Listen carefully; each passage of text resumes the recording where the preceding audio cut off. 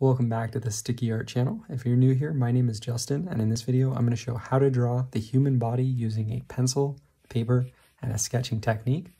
I'm also going to be using a reference of a woman in a somewhat stylized yet simple standing pose. The first thing I always do when drawing a person is sketch in a line that represents the overall angles or gesture of the figure. This helps break down the figure into simple lines and geometry, and helps also kind of serve as a foundation to build the body on.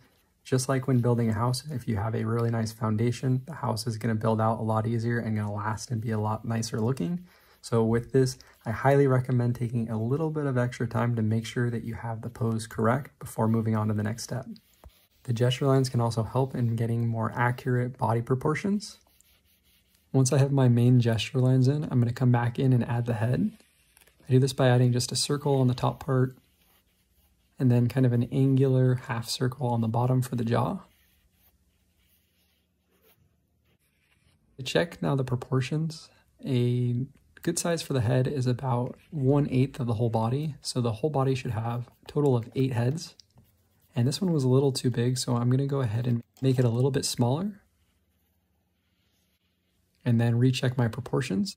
1, 2, 3, 4, down to the bottom of the pelvis. 1, 2, 3, 4. And that is down to the bottom of the feet, so a total of 8 heads. Next, I'm going to put some guidelines in for the face. This first one is directly down the middle of the sphere, but it is angled down because the face is looking somewhat down. And this line is going to be a guide for where the brow line is, as well as on the side of the face. You can see I made that smaller oval, and that's kind of where I'm going to carve off a little bit of the head, since the sides of our head are flat there. Once I have the chin in, and then I can pull it back up from the center and then also connect right here where the center line going up and down on the smaller circle on the side of the head is. This is where one of the main muscles that connects from the bottom of the ear and the jawline down to the center part of the neck. Once the head is in and I have a general idea of how wide it is, I'm going to use that to add in the shoulders. And the shoulders tend to be about 2.5 heads wide. And keep in mind that these proportions are just an average for the regular adult body. Everybody's body is going to be a little bit different, so it's really important when you're using a picture or to try and make it look like somebody, use the reference and go off of their own specific proportions. So if they have a longer abdomen, longer legs, or wider shoulders, you can reflect that in the drawing. Another important proportion is going to be the midway point. So from the top of the head to the bottom of the feet, the middle of that is going to be the bottom of the pelvic bone. And on women, it actually typically tends to be a little bit higher, and on men, it's right at that middle point. Now that I have the shoulders and rest of the guidelines in place, I'm going to use them as a reference to kind of rough in where the rib cage is. And another helpful reference that I use is the bottom of the rib cage is going to be right at where the elbow meets if the arm is straight down. Next, I'm going to connect the neck to the center part of the chest, like I mentioned earlier. And this goes on both sides.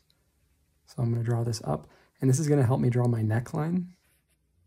The lines on each side of the neck come down and meet in the middle to form a V. This is also where the collarbones are going to be. And if you were to measure down from the bottom of the chin, it's about half a head length down. Once I have the neck in place, I'm going to connect it to the shoulders. Next, I'm going to draw in the upper arm and the forearm. And a lot of these I'm just kind of getting in the generic shape of it, looking at the reference. And most of them are just kind of elongated circles or ovals. And I like to hold off on drawing any details of the hand until the whole body is in, just in case I have to move anything around. Now that I have the arm and the hand in place, I'm going to put in my abdomen and the rest of the rib cage. I'm going to do this just by adding a circle kind of at the base or middle of here and shaping it out and connecting it to the rib cage.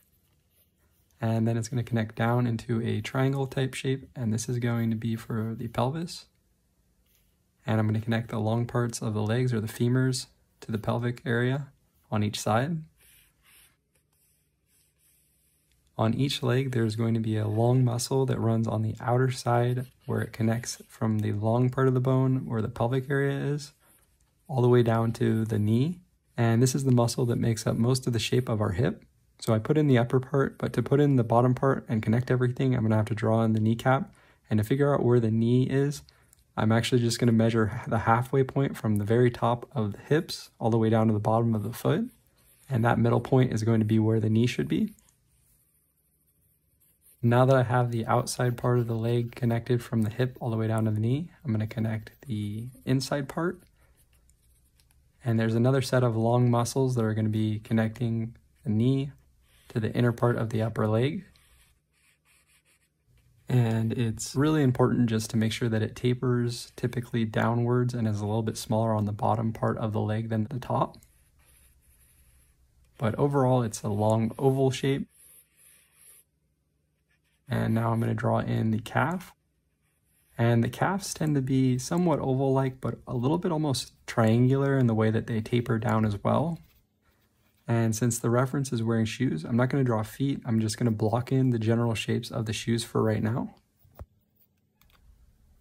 going to come in with the other side of the calf, and it's another kind of semi-oval shape that tapers downwards. And I'm going to just come in and clean up the rest of the lines. And once I have most of the body parts in, it's a lot easier to come back in and see what other parts need to be adjusted. So I'm going to add in this left arm, as well as the hand that is up on the hip, and clean up some of the lines. This also helps to see when comparing one part of the body to the other, like looking at the head and going straight down, just to see what else should be in that line.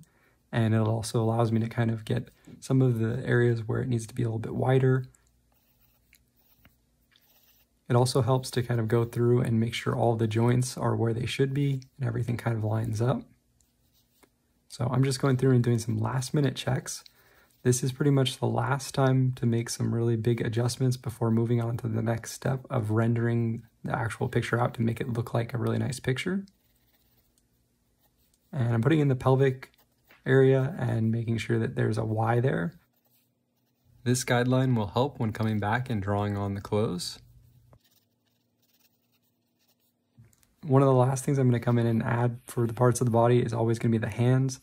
Just because they are the most detailed and they have a lot of different pieces, I'm going to block them in first, just the general shape, just so I have some angles to work with.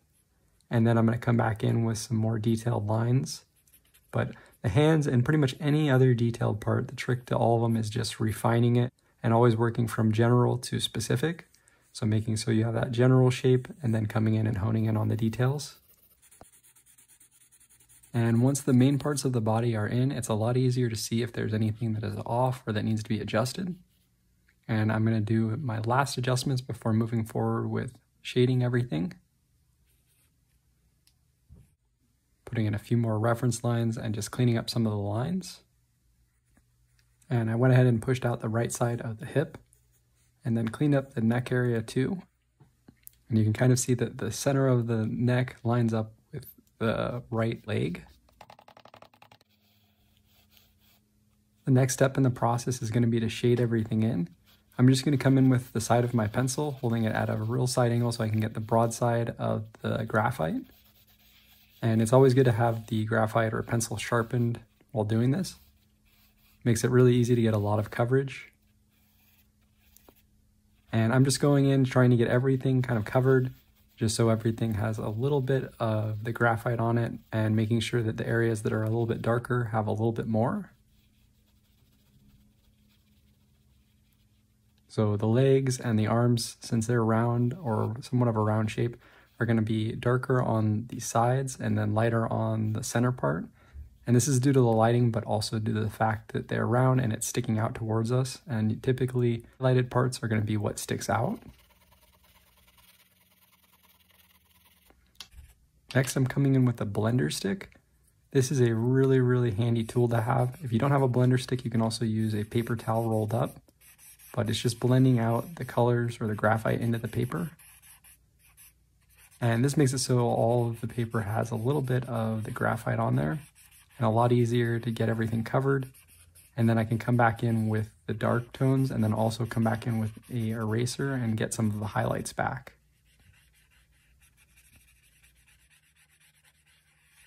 Once I have everything shaded in for the most part, I'm going to come back in and add some lines for the clothing. This is really easy to do just using the lines that I already have as a reference. And just remember that the clothing always sits on top of the body, so it's going to add some thickness.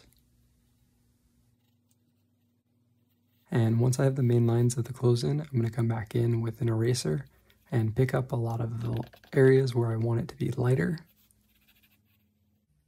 And then with the pencil, just put in some more details.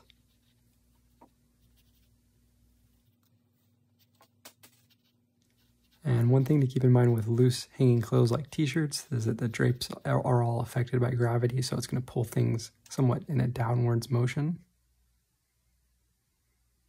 And with the hair, I'm just going to block everything in, blend it out, and then I'm going to come in and add some details. And with the face, I'm just using the blender that is a little bit dirty, but this is a really easy way that I can put in some reference points for where the lips, nose, and eyes are. And the eye is a really good reference point. It's going to be that it's about halfway down from the whole head. So if you go from top to bottom, the eyes typically fall right in the middle. And since this face is at such an angle, I'm using a lot of other things as references and trying to line everything up. Anytime a face is at an angle, which typically in most natural poses, it's going to be at some kind of an angle, it can be a challenge to get the proportions and everything right. But a lot of the detail work is just a matter of coming in and trying to get the angles and everything right, and then coming back in and correcting things that are not right or that look off. Since this video is mainly about how to draw bodies, I'm not going to go into too much detail on how to draw the faces, but let me know in the comments below if you'd like to see me make another tutorial that goes more into detail on the faces and how to draw them at different angles. The darkest parts are what's going to really stand out on the face, and that's going to be the eyebrows, eyes, and lips. And I'm just going to put some lines in for where the glasses are. This will also help me kind of get placement for where my hand is going to go and for the final placement of the finger. And I'm just coming in with the blender and coming back between the blender and blending things out, and then adding in back in highlights where they should be, and then any other details with the pencil that are dark. And I'm just repeating the process of coming back in with a kneaded eraser. I find that the kneaded eraser works really well to pull up some of the highlights. And I'm using the blender pencil to come back in on the edges of the highlights where they meet the dark areas and just blend them out a little bit to make them so they're not so harsh. And then coming back in with a mechanical pencil as well as a standard 2HB pencil that is sharp to put in the details. That about wraps up my step-by-step how to draw a human body tutorial. I hope this video was helpful. If it was, make sure to give it a thumbs up. And if you do have any other questions, comments, or ideas for the channel, let me know in the comment section below.